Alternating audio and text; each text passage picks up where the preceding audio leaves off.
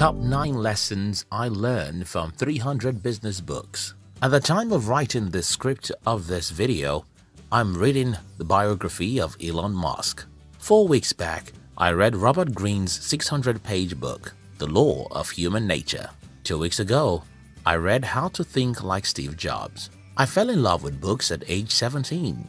I read business books soon as I discovered I would become an entrepreneur. I prefer to spend time in the library. As a result, I have read hundreds of books over the years.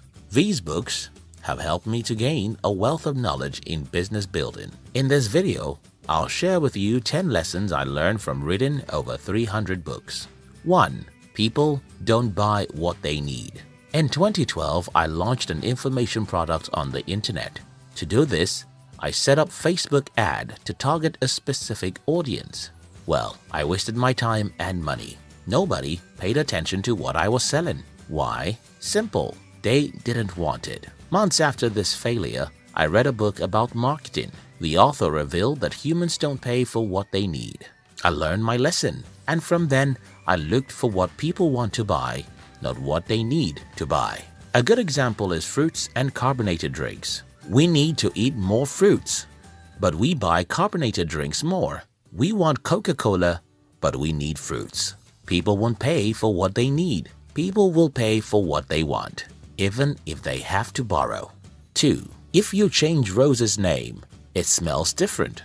Shakespeare wrote, "Change Rose's name, it still smells like a rose." Well, he was never an entrepreneur. Smart entrepreneurs know the flower smells different when you change the rose's name, because names do matter. People buy names. People respect brands. When I learned this, I spent more time coming up with names for all my businesses and products. Once, it took me 3 months to find a suitable domain name for one of our businesses. Do you think names do not matter? Then spend a day introducing yourself to people as Judas. Observe their reaction when you say your name. 3. Being the first is better than being the best. It's easy to think most successful companies have the best products. Sadly, this isn't true. Companies who create new, relevant innovations get the most financial returns at first. They gain the head start to hire smart people. They build better structures to help increase their product's success. As a result, they make much money. These companies do not create the best products. They create fresh innovations that attract people's attention. We become attracted to them and we give them our dollars. They build their businesses better with the money they make. Simple. It's best to be the first than to create the best products. 4. You can't build a business. You can only build people who build a business. As a fresh entrepreneur, I knew I would work with people. So I spent time reading books on human relationship and psychology. Recently, I made a slight digression. I knew small businesses work with other people and big businesses rely on other people. The bigger your business grows, the clearer it becomes that you can only do a few things. You'll have to rely on people's expertise to do the things you do not know. Knowing how to get the right people then becomes your biggest job. You can't build a great business. You can only build great people who build a great business. 5. We don't buy books, we pay for the cover.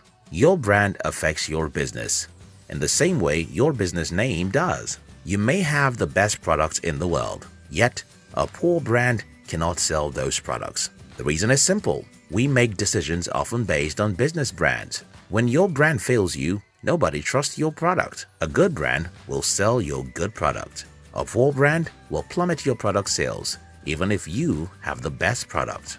6. You can't work 5 days a week. Countless times I've had to change some ideas in my dream. I discover new ideas to help me improve my business. Why do I do this? Listen to this.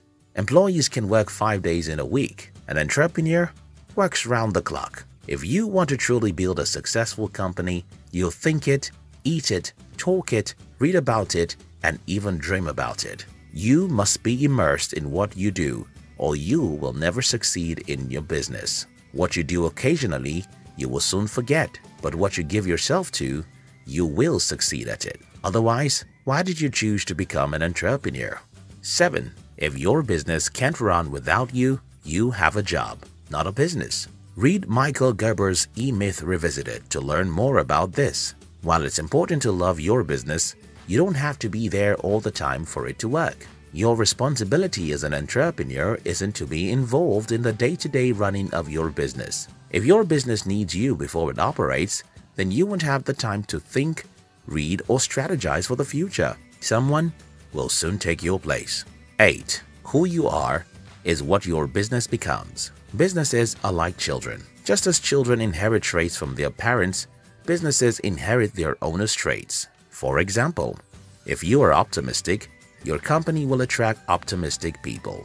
Whenever you hire a pessimist, the environment won't be favorable for him. He would have to change or be fired. If you're a perfectionist, your staff will either be perfectionist or you won't favor them with your promotion. This is natural. You don't have to do anything to make it happen. Your team becomes you, and eventually your business becomes you. Therefore, to improve your business, you must improve yourself.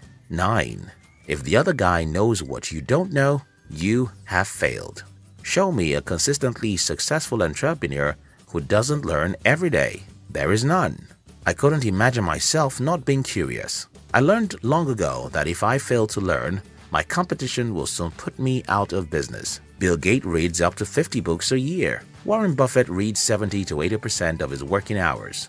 Elon Musk taught himself some difficult things in life because he likes to read.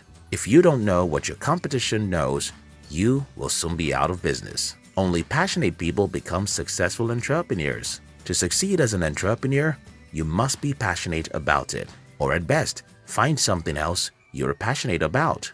If you like this video, do subscribe to this channel so you'll be notified when we publish our next video.